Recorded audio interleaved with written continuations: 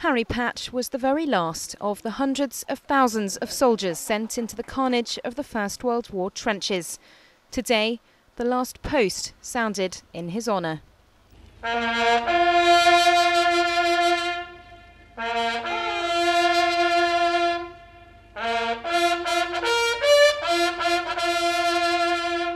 111 when he died, he outlived his old comrade Henry Allingham by just a week.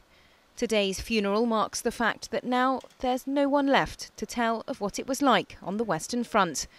But it was also a chance to say goodbye to the Tommy who outlived them all.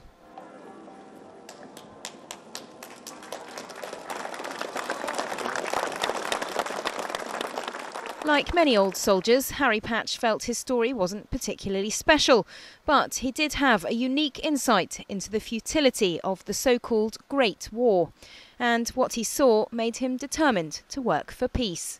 Harry was an ordinary man. Harry let it out so we could hear his message of peace and reconciliation. I wouldn't have had the courage to make the decision Harry made. Would any of you? No.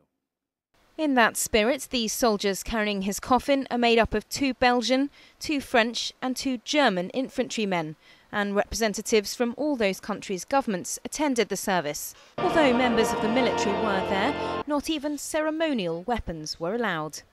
In attendance, the Duchesses of Cornwall and Gloucester, Harriet Harman and General Sir Richard Dannatt, but also close friends and family, as well as hundreds of local Wells people who had queued for tickets. If it wasn't for the sacrifice that chaps like Harry made, we wouldn't have the freedoms that we have today. It's as simple as that. It was horrific. It was for us. It was for our freedom and the way we live today.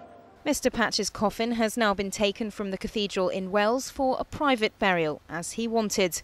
Meanwhile, the bugle salute marks the end not only of a service of celebration and reflection, but also of an extraordinary life and a link to a past that must never be forgotten.